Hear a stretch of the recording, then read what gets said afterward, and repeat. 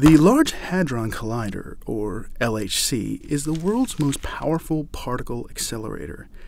When it's running, particles moving at nearly the speed of light race around a 17-mile underground track guided by a series of superconducting magnets.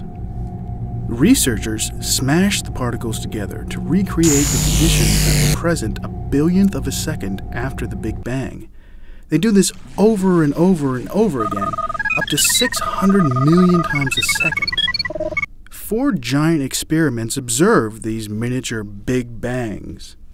Their detectors are so precise that they can take in each collision, which could create for a fraction of a second particles we've never seen before, and which could solve some of the biggest mysteries in the cosmos.